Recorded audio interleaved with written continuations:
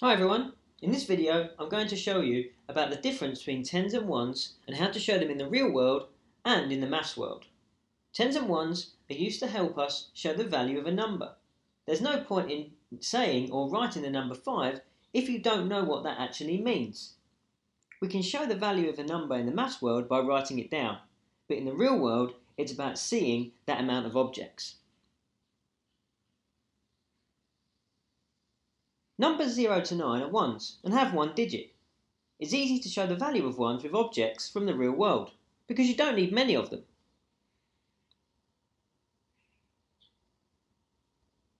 One is 1, 1.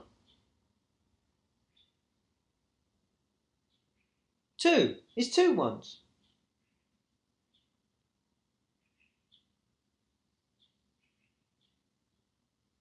3 is 3 ones.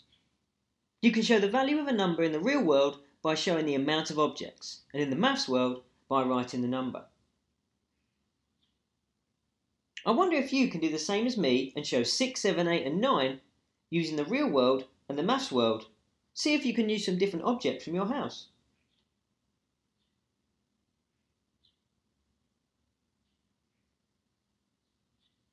Tens have a higher value, so you need a lot of ones to show them. They're also two-digit numbers. To write the number 20, you need a 2 and a 0, and to show 20 in the real world, you need 20 ones.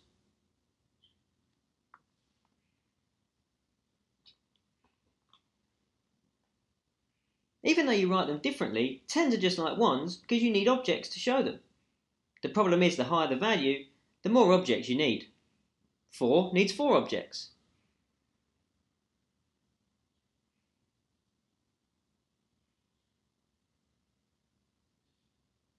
And 30 would need 30 objects. The first 10 is 10, so you need 10 objects, or 10 ones, like this. You'll notice that making a 10 is the same as making a 1. You just find that amount of objects, or ones, that you need, and count them out.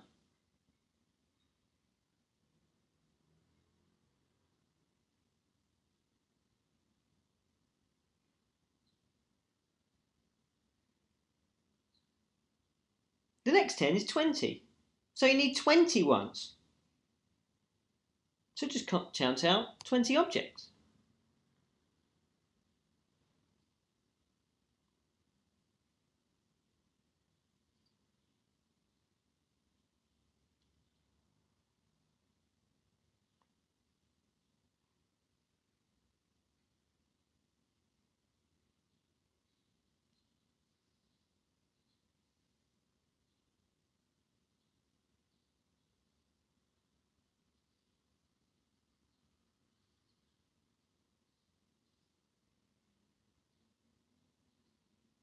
The next 10 is 30, which would mean you would need 30 objects, and this is going to take you some time. And if it takes you a long time to make 30, how long will it take to make 40, 50, 60, 70 and 90?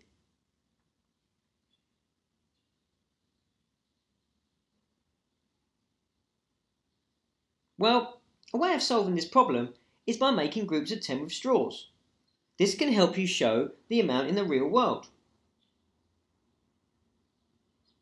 You can get 10 straws. Count each one until you have 10. And when you've got 10, stop counting and tie an elastic band around it. Now whenever you need 10, you don't need to count 10 ones, you can just pick up your group of straws because you know it's 10. See if you can use some more straws to count from 10 to 20. Use the 10 straws you've already got and count up in ones.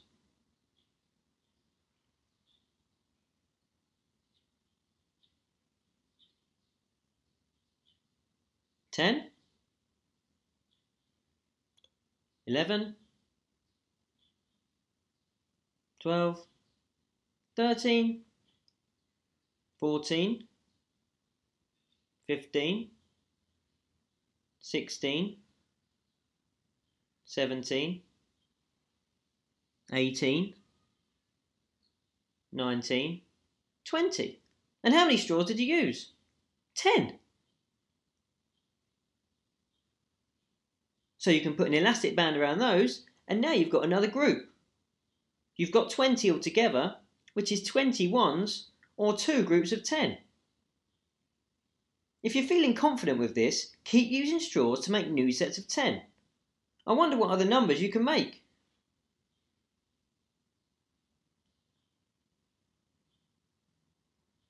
If you're not feeling so confident, just remember these main ideas.